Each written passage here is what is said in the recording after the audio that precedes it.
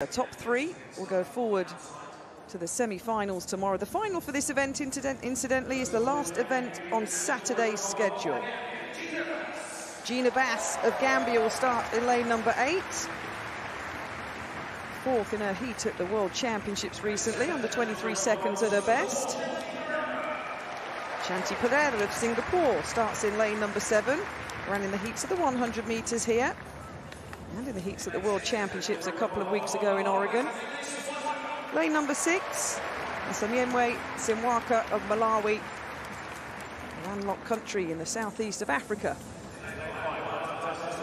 Inside the Malawi athlete in lane number 5, Amganu of Cameroon, 4th at the African Championships in the 400-meter hurdles this year. In lane number 4 from Guyana, Kelisha Phillips, the 21-year-old, in personal best form this year, 23.34 seconds. And the fastest in the field, Rob was talking about Nigeria flying. And Favour OFILI will start in lane number 3, the 19-year-old, 21.96 seconds this year. And in the semi-finals at the World Championships.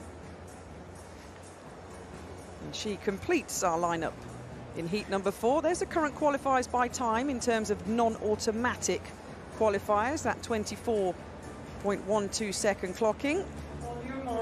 Njado in the earlier heat, still leading the way of our 6 non-automatic qualifiers.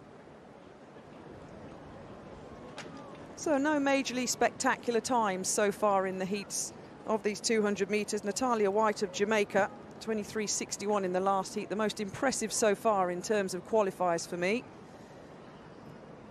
We get wind readings, of course, for 200 meters in the home straight, but we don't, of course, have them on the bend. But I can tell you the wind is as stiff as a poker in the direction of the face of the athletes on this top bend in Birmingham. OFILI running well in lane number 3, that's to be expected. It's a nice, smooth transition. Bass of Gambia going well on the outside in lane number 8. Simwaka of Malawi off the pace in this one. That's better though, and that's more impressive. That's good, 22.72 seconds.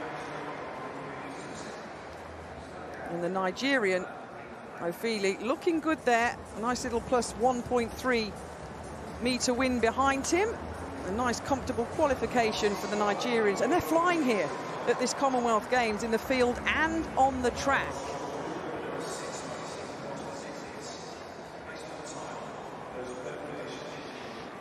Yes, very impressive there. And the 200 heats have to be accommodated, Kath, you know this full well, with as little effort as possible. Retain energies for the later rounds. Bass happy enough, I think, with that performance. And OFILI as well. Certainly wasn't flat out and shouldn't be from lane 3. Ran a very strong bend, as you can see. Nice looking runner, beautifully smooth. Negotiates that bend pretty well. It's a good draw, actually, lane 3. You don't have to negotiate really tight bends, but get a good view of the rest of the field. And the rest of them are a long way back, aren't they? Gosh, quite a gap between OFILI, the winner, and Bass of Gambia, and then Simwaka of Malawi. But a personal best for Simwaka, 23.28. Good effort from her. She'll need to go a lot quicker in the next round. And a personal best indeed for Pereira of Singapore, out in lane 7 with 23.46. New ground for her. Yeah, nicely done.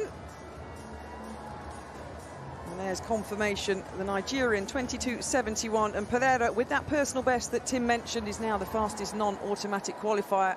And just in the back of that result graphic, you can see